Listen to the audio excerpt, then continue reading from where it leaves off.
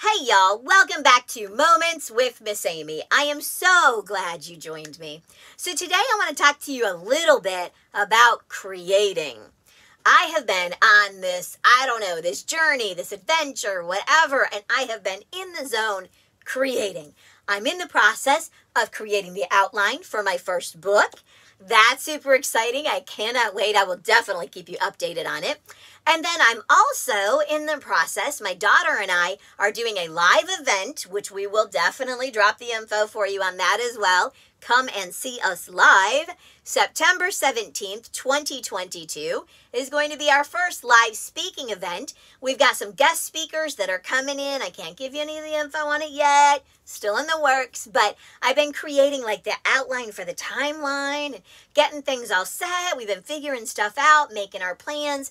We're about to get started with creating through Canva the different things that we need to with flyers and, just everything. And so it's like my creative juices are just like, wah, like way up there. I am just loving it. And I totally feel like that is one of the things that God has really poured into us is the love to create. Because I don't know about you, but when I'm creating something, my energies get so high. I feel so good. It's so much fun. And I just get super focused in it. And absolutely love it. Absolutely love it. And so I watch other people with the same thing when they show something they created or when they talk about something that they have created. And just how incredible you can tell how good they're feeling with it and how excited and how proud they are of what they're doing. And I can remember back years and years ago when my daughter was little, and she was one that, like, legit, I could be working in the kitchen doing different things, set her at the table, give her scissors, glue, and a bunch of paper, and this child could just, like, create anything, right?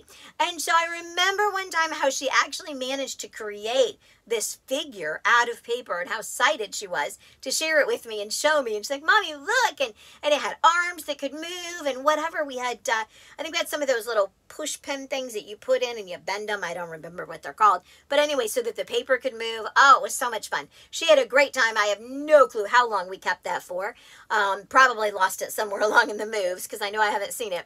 But it was really a lot of fun to see her. And she would have so much fun having all of these things around that she could take from and create. And over the years, as I've babysat other children, as we had our son, our daughter's grown, things like that, over the years, I've watched how often when things are put out for people to work on to create, how they can slip into it. How last year we had at the kitchen table, had my grands along with my son's girlfriend at the time, and I just had like paper out there and colored pencils and whatever, and they were all like just chatting away, but as everybody was working on their own paper, doing their own drawings, doing their own creations, and then talking with each other about what they were doing that got them talking about, like video games and anime and whatever, but it's so fun because there was just such an energy going through there and how great they felt. And then it even takes me back to like when I was with my mom, when she was living with us, or when I would go and visit her in the beginning and how we would sit and color together. Because by giving her the crayons and the paper, she would just begin coloring. And I know that there's some research that talks about how great it is, for Alzheimer's patients to color, and also how great it is for us, even as adults. I know you guys have seen more and more of those adult coloring books because it really is therapeutic to sit there and just color and draw and color and draw. And so thinking about that and all of that creation, it got me kind of thinking, isn't it incredible how we all are given that innate, stirring within our souls to create? So I got a scripture to share with you on it. You knew I would. And that is Revelation 4:11. You are worthy, our Lord and God, to receive glory and honor and power. For you created all things, and by your will they were created and have their being. So isn't that incredible how we were created and now we are creators? How we can create, like I was talking artsy stuff, but it's not just artsy things, okay? Music is another one. I've seen people create music. I've seen people create beauty in landscape, in parks. I've seen people create positiveness in a room when they step in and their energy and their positiveness touches other people, and suddenly you see everyone doing better and feeling better. And I just love that we have that ability. So what I want to drop to you right now is for you to think about, what are you creating? Because you know something? We also have the ability to create negative. Yeah, we do. We can take any story that's in our head and take it and give it a awful spin and create it into negative. Suddenly it goes from someone saying, oh, yeah, that's nice. In our mind, now we're thinking, oh, they only said that. They didn't mean it. It looks bad. It isn't good. I didn't do that well. I'm not good at this. And we begin, boom, that negative self-talk down there. But we have that choice. We have that choice to create negative. We have that choice to create positive. Why would we take it down to negative? I don't know. I really don't. And that's something like, I don't know if you were expecting me to have an answer and say, oh, this is why. This is what's going on. I don't have that answer. I can only tell you that you can learn not to do that. You can learn to change your story, because I want you to realize your life is your story. You have that ability to change it. You're writing the next chapter. Choose how that chapter is going to look. Choose how your story is going to go. If you don't want it to be some negative, sappy, sad, depressing thing, don't. Legit, don't. Just stop. Think about it. Take a breath. And change your story. Because you have been created for such a time as this. And it's your story. You have every right to change it. Now, I'm not talking about getting up and saying, okay, I'm out. Like this relationship isn't working and I just don't want this in my story. I'm gone. I'm not saying anything like that. But what I am saying is, when you wake up in the morning, you can stop waking up going, oh my gosh, I have to go to work today. Oh, I don't feel well. I don't want to go in. You don't have to wake up like that. You can wake up, and when that starts, you can stop yourself. You know what? I am grateful I have air conditioning. I'm in Florida, and it's hot. I have my air conditioning turned off so I can tape this video, and so it is kind of hot back here right now. But on a normal, I wake up, I can be grateful that I have air conditioning.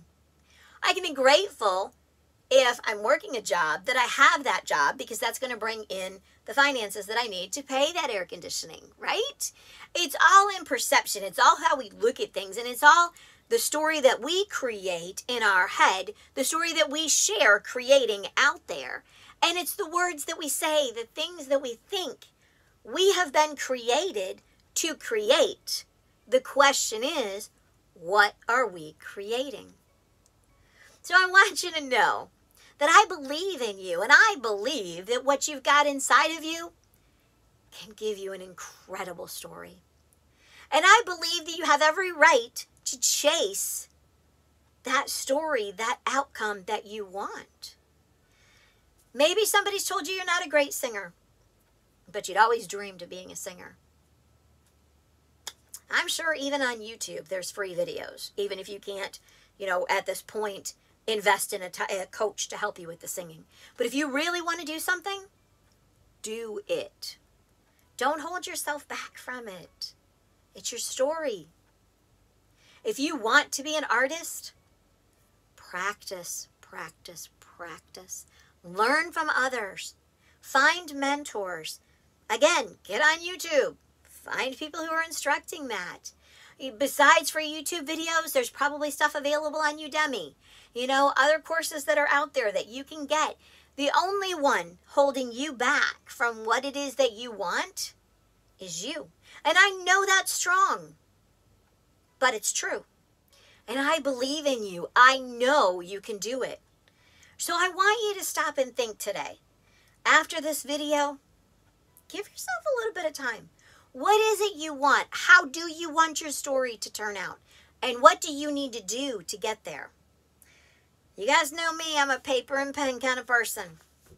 Grab out a piece of paper and a pen, start jotting down what it is you want, what is it going to take to get there. You're not going to be an overnight success, most likely. Most anybody who's been an incredible success has put in lots of time and hours and practice and effort to get there.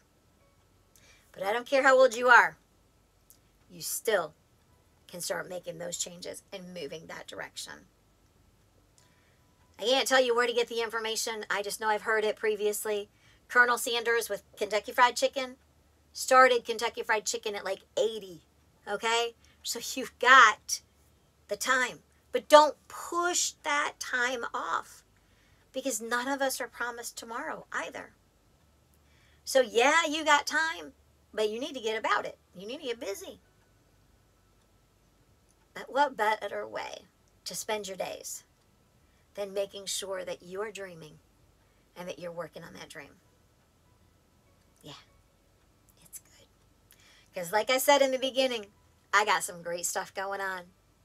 Between the blogging, the book, the YouTubing, the live event, y'all, I'm chasing my dream.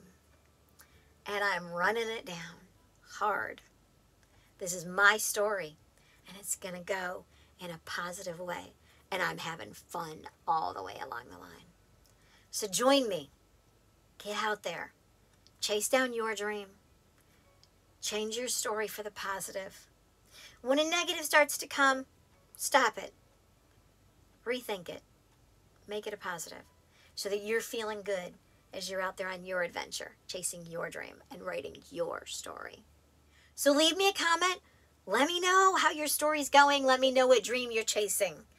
Click like, subscribe if you haven't already.